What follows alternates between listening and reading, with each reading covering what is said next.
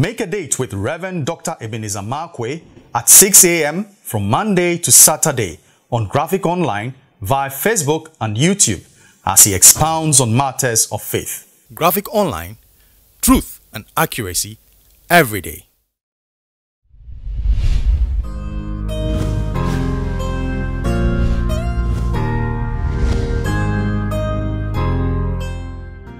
This is Reverend Dr. Ebenezer Markwei of Living Streams International, bringing you matters of faith with Graphic Online.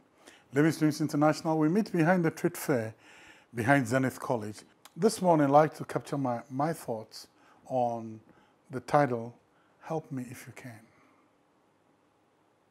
I remember many years ago, you know, the famous singer Tina Turner made a very touching song, and the songs are Help Me If You Can, I'm Feeling Down. And I was just listening, and I was watching her, you know, as she sang that song, and the passion with which she sang that song.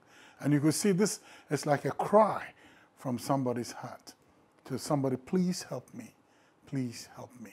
if you can. And I was really touched by it. It set me thinking. And I'm sure she doesn't really need any help, but I mean, who knows?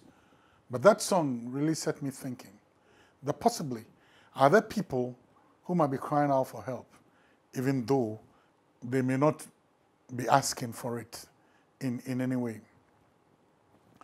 In the story of the crucifixion of Jesus, if you remember, in the crucifixion of Jesus and in his trial and all the things that went on, in Luke chapter 23, verse 26, there's a very little picture over there. And that picture has, I mean, it sends a lot of things down my way. Many statements are being made by that picture. Now here is Jesus carrying the cross, and obviously he's been beaten, lashed, whipped, his sides, I mean his back ripped. You get it with a scorpion, with that whip is called a scorpion, because it has hooks in it, and when it is thrown around your body, the hooks bury themselves in your body, and when it is pulled, what it does is that it tears the skin, it lacerates the skin very, very dangerously. And you can just imagine, he'd gone through 39 lashes or 40 lashes, but one, and he'd been through a very traumatic time. And then he was made to carry the cross. And here is God carrying the cross.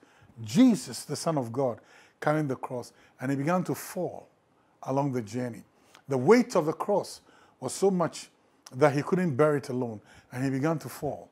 And the falling was not just once. I must be very honest with you. That's why sometimes I have questions in my mind when I read the scriptures that says, I mean, if any man will come after me, let him deny himself, take up his cross daily, and follow me. And I say to God, that's not fair, because you carried the cross once, and you were falling all along the way. But you ask us to be carrying the cross almost every day. But he says, my burden is light, and my yoke is easy. So I'm sure the cross we carry is far much more lighter, and I can guarantee you that it's far much more lighter than the one he had to carry. But here's the principle. Jesus carrying the cross and falling along the way. And then out comes a man called Simon of Cyrene, an African, an Ethiopian. Out comes he, and then he is asked, can you help him carry the cross? And then he helps Jesus carry the cross. It wasn't Jesus who asked him to help him carry the cross. Others help him carry the cross. Listen, sometimes people are carrying things that they can't walk it alone. They can't track that road alone, and they can't go by it themselves.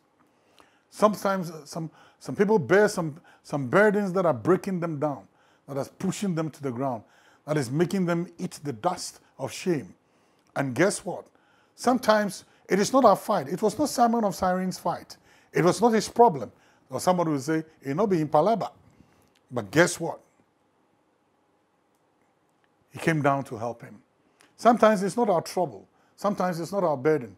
But you see the people lying in the pool of anguish, sweating in the pain of grief and all the things that goes with it.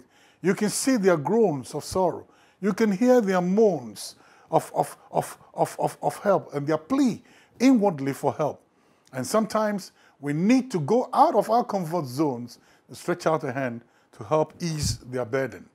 That is what Simon of Cyrene did. There are people around you who are carrying heavy loads, and those loads are pushing them down. Oh, you can see them. You can see their face hit the dust.